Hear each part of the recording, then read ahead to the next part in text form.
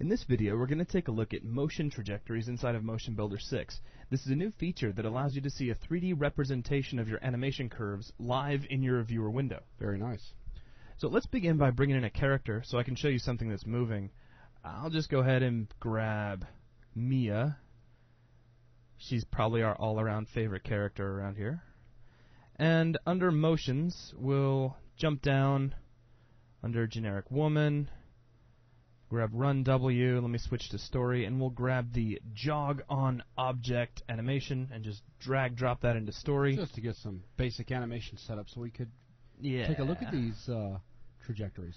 So let me shorten my frame length down to about 55, and Mia runs, jumps up onto her desk, and just keeps right on going. With the key thing being, she's animated. That's right. So let's take a look at her motion trajectory. It's very easily done.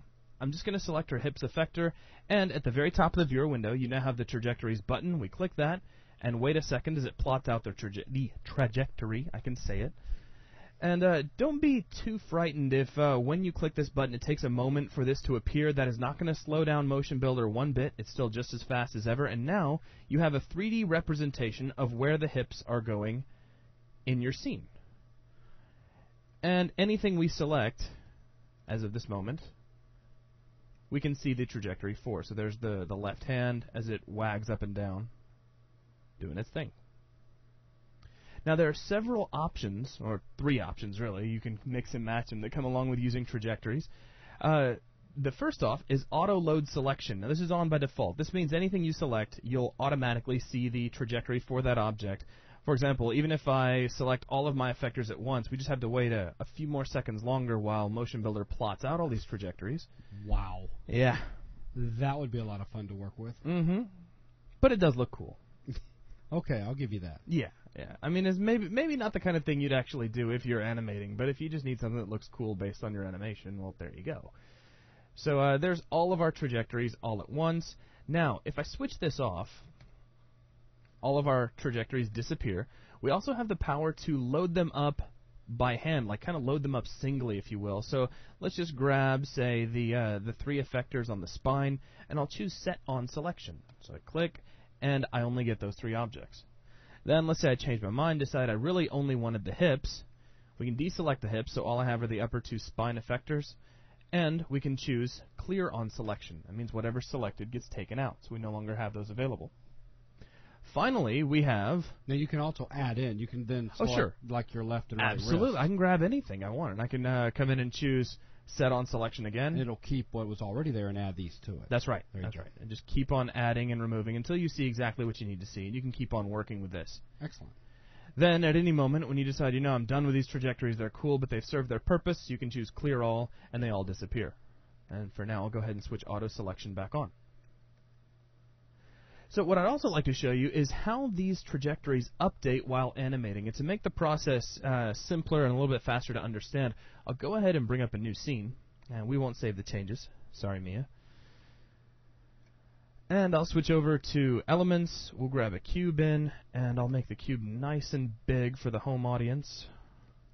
And let me do some real fast freehand animation with this cube. So now keep in mind, trajectories, of course, is still turned on. Still turned on. So as I animate, you're going to see the trajectories appear, which is a very cool little feature. So we'll hit, I'm using the Maya key set, so I'm hitting S to place a key. And we'll slide forward to, say, frame 30. And move again. So immediately, boom, trajectory appears because there's a keyframe denoting we have animation between these 2 points. So we'll come forward a little bit again on the timeline and say over here, and say somewhere over here. And I think I'll go up with the last one, so we'll come up here to frame 150, and boom. So here's my awesome animation. Now, if I were to go into the F-curves for this animation, and I guess in this case I'll pick on Translate Y, as we make any adjustments to the keyframes inside our F-curves, you'll notice that our trajectory will update right along with us. And that's even if I adjust tangent handles or anything at all. It's going to change the way our trajectory looks. Also, you'll notice along the trajectory are several small yellow points. What these are representations of the current frame. This means that the closer these points are together, the slower your object is going to be moving. The further they're spaced apart, naturally, the faster your object's going to be moving. So if you were to really start stretching out your keyframes to get some differentiation, you'll notice right here I've got some points that are very, very close together, and then toward the end they're spaced quite a bit more apart. So as I rewind and hit play, we're going nice and quick, and then as we come to a close, we're slowing down because those points are right on top of each other.